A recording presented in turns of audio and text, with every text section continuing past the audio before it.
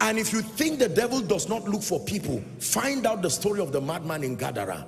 Instead of attacking 10 cities, I rather attack the one who is mandated to liberate them.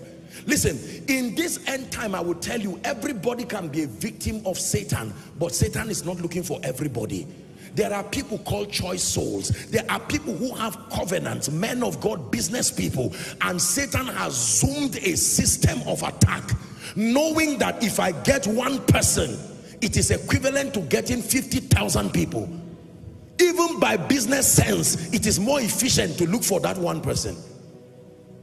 Hallelujah. Is that not the strategy that even terrorists and bandits do?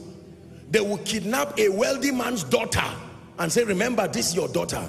So how much are you going to bring? Person says 10 million. Say, you are joking. Hear your daughter's cry first. By the time you hear the cry of that little girl, say, do you know what? How much now? Say, now you are talking. Bring maybe 100 million. Because they understand. If they kidnap his PA, it will say, okay, 1 million. If he say 5 million, say, Mr. Man, just, he's already born again.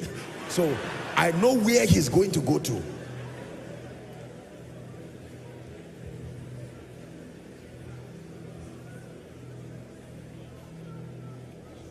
Hallelujah.